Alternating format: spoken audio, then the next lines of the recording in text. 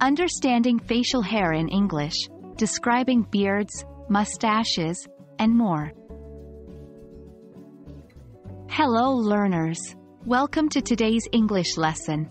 Today, we'll be exploring a very interesting topic under describing physical appearance, facial hair.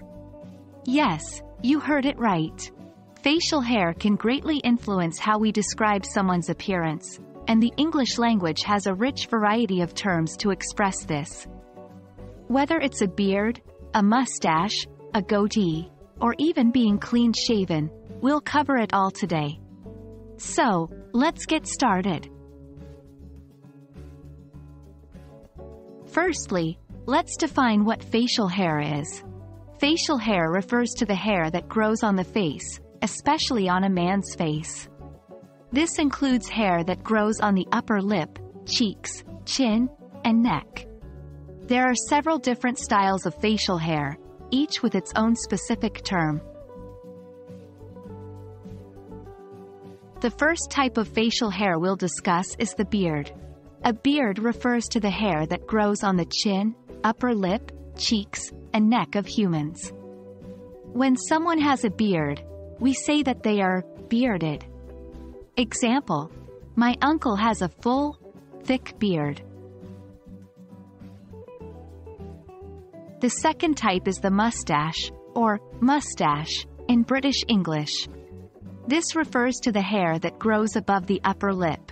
Example: he decided to grow a mustache for November.